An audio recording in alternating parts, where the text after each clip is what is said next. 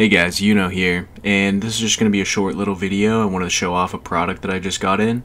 So this is the Final Fantasy X custom starter set. So you can pick one of these up on TCG Player for like 14-15 bucks shipped. So really cheap right now. I mean, nothing crazy about it, but it just does look absolutely amazing. So I'm going to be putting this up on my display. And yeah, now Final Fantasy's finally going to have a spot on my shelf. So I picked up one of these, and yeah, I just really like the look of them. I think it's a really cool product to stand up and, just showcase, especially for cheap. So this is the regular foil version of that card in the front. So really nice card, and here's just like a closer look at it. So really love the artwork, as you can see here. So it has like this little text thing. The one that you get in the deck is actually a full art, where this one is just the regular foil. So I got both of those. I do kind of want to pick up a full art of the just a raw version.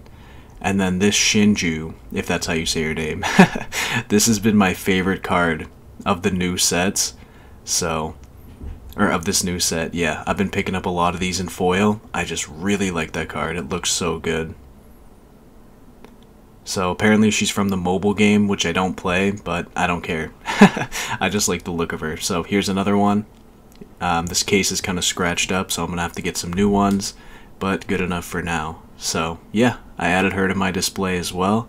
Just a really beautiful card. I love that artwork. So yeah, I'm gonna jump over to my display real quick and just show that to you guys. Alright, and here we are. So nothing crazy. I just put up my Wave 1 Riku, that custom starter set, the foil, the Shinju, and then my Wave 2 Riku. So nothing too crazy for now, but I think it looks pretty cool like that. I'm definitely going to add more to this in the future, so I'll keep you guys up to date with that. But yeah, I just wanted to show this off because I thought it was a really cool product. See you guys.